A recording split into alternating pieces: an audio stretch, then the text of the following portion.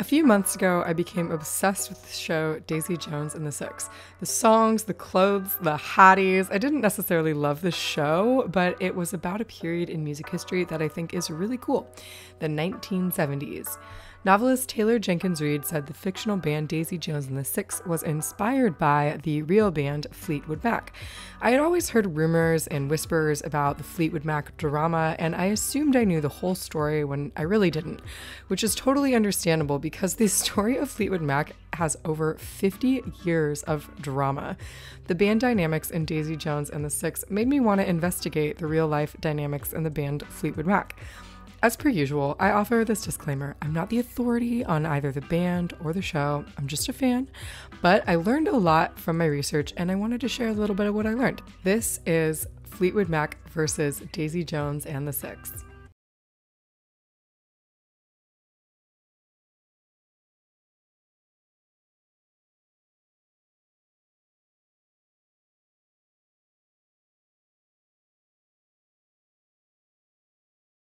Fleetwood Mac. There have been 18 members of Fleetwood Mac over the years, but the ones in all the pictures from the 1970s are Mick Fleetwood, John McVie, Christine McVie, Stevie Nicks, and Lindsey Buckingham. First things first, Lindsey Buckingham is a man, Stevie Nicks is a woman, Mick Fleetwood is the drummer. This confuses people because the band is called Fleetwood Mac, so sometimes they think he is the singer, but the male voice you hear on most of the tracks is Lindsey Buckingham's voice. John and Christine McVie were married but divorced in 1976. They are not brother and sister. Mick Fleetwood started the band in London in 1967. After achieving moderate success in the UK, Fleetwood Mac blew up in 1977 with the worldwide success of their album Rumours. The making of Rumours was notoriously dramatic and served as the inspiration for the novel and show Daisy Jones and the Six. Let's start with the basics. Album versus album, Aurora versus Rumours. Aurora took some getting used to, but I think the album is actually really good. Phoebe Bridgers, Jackson Browne, and Marcus Mumford helped produce the album. I think most of the cast actually sings and plays the instruments on the recordings. It feels like a real album by a real band, not like a gimmicky TV show soundtrack. My favorite songs are The River and Let Me Down Easy. Sometimes when people talk about Rumours, they'll say every song was a hit, and that is basically true. The tracklist for the original 1977 album has massive hits like Dreams, Don't Stop, The Chain, as well as legacy love songs like Songbird and You Make Lovin' Fun. The album was remastered and reissued in 2004 to include acoustic demos and bonus tracks recorded during the 1976 sessions.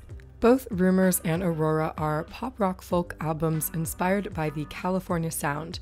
The California sound is a sound established by bands like the Beach Boys, the Byrds, and the Eagles, and that is carried on by modern bands like Beach House and, I would argue, Harry Styles.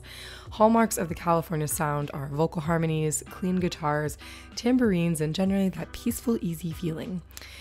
Both Rumours and Aurora were recorded in California. Rumours was recorded at the record plant in Sausalito, a suburb of San Francisco, and Aurora was recorded at Sound City in Los Angeles.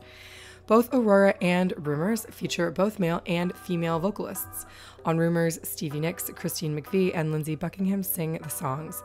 On Aurora, Riley Keough and Sam Claflin sing.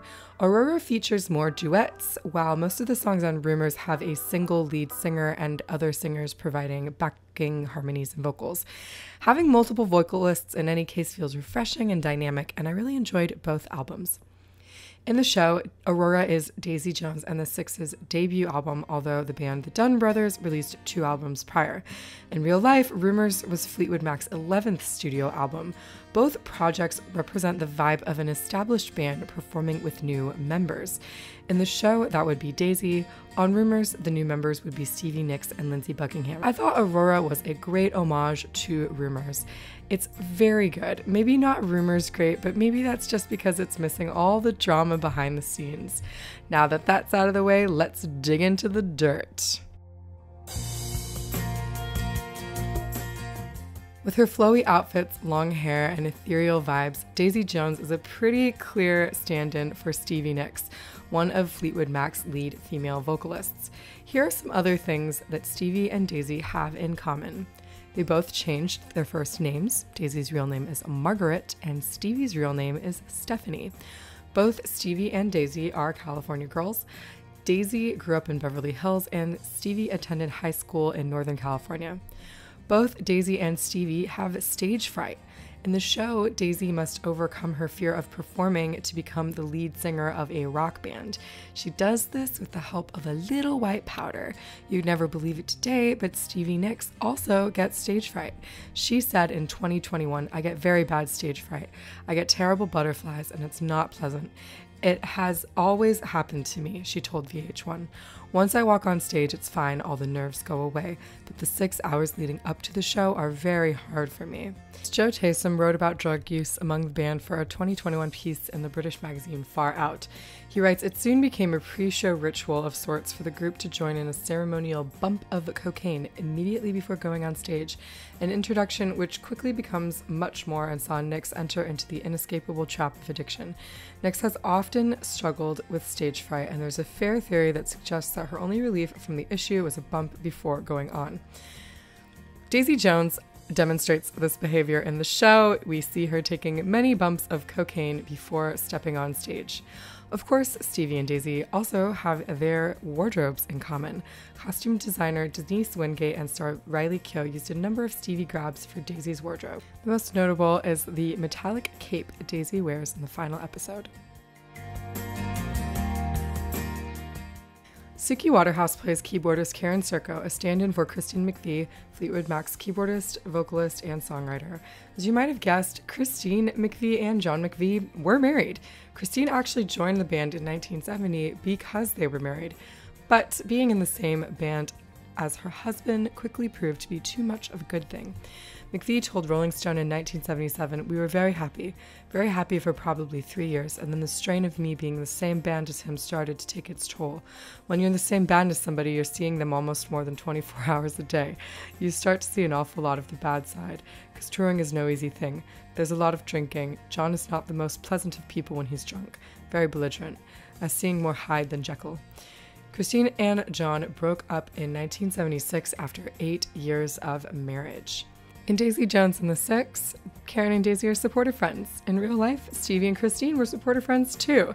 Despite all the drama with the boys in the band, the leading ladies always had each other's backs. No catfighting here.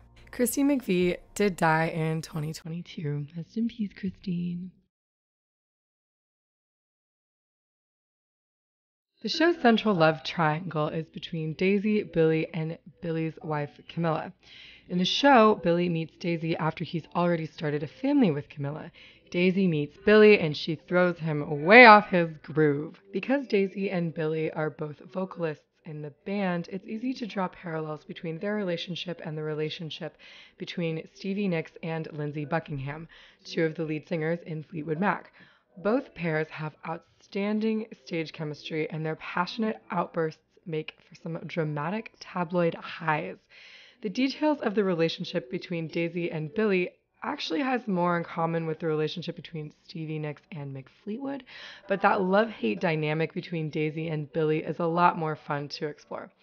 In the show, Daisy joins Billy's band, the Dunn Brothers, because their producer puts them together. This is more like how things usually work in the music industry, but less like how Stevie Nicks got into Fleetwood Mac. In real life, Lindsey Buckingham and Stevie Nicks were high school pals. They performed in a band and then as a duo called Buckingham Nicks. In 1974, Mick Fleetwood invited Lindsey Buckingham to join Fleetwood Mac as a singer and guitarist. Lindsey said that he would join, but only if Stevie could come too. Touring, drugs, affairs, the media, and success were all part of the cauldron of discontent that destroyed Nicks and Buckingham's romance. Christine McVie says, "During the making of Rumors, Stevie and Lindsey were fighting all the time, very volatile. The relationship is still an ongoing battle." Stevie Nicks and Lindsey Buckingham's messy relationship led to some serious sexual tension, which you can hear in songs like The Chain, You Can Go Your Own Way, and Silver Springs. But even though Stevie and Lindsey hated each other's guts, they put aside their differences for the band. The couple managed to have a really long and lucrative career despite their personal differences. In the show, Daisy and Billy get together after Camilla dies. Lindsey and Stevie are still feuding to this day. The story between Daisy and Billy is more like the love affair between Stevie Nicks and Mick Fleetwood. Mick was the one who was married with kids, and it was his band that Stevie Nicks joined.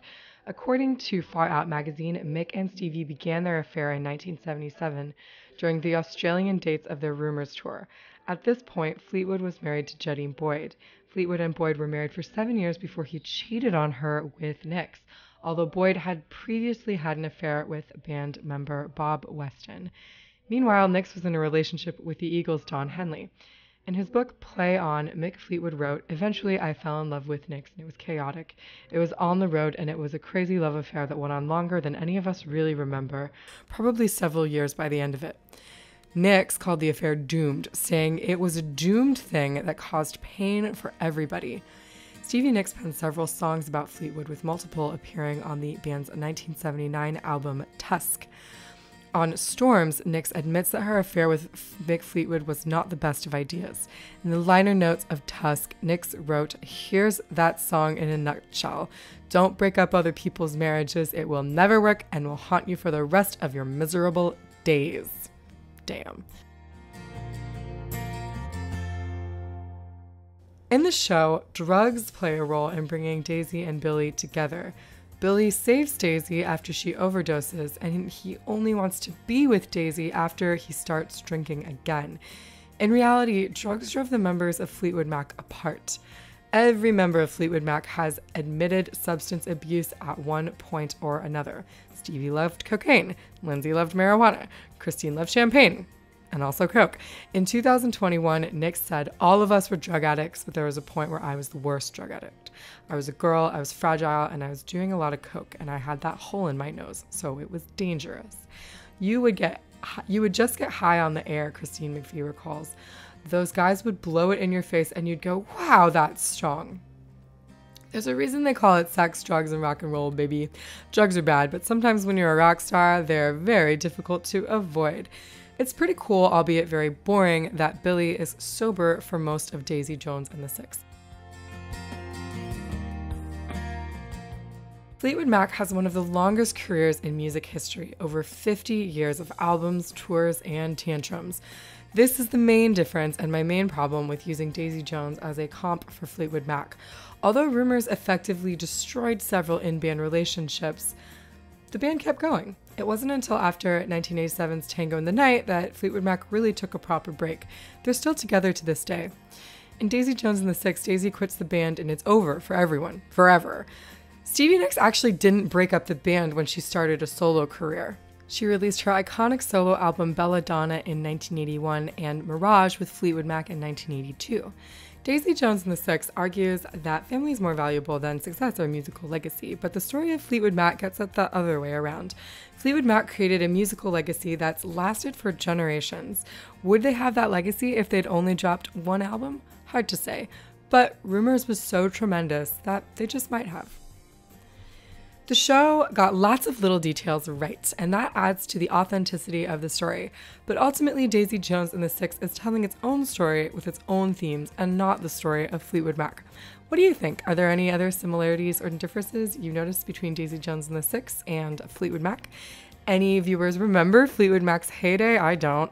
Like, subscribe, and leave a comment. Let us know. Thanks again so much for watching. Please do like and subscribe and drop in. Share this video if you think someone else might find it interesting.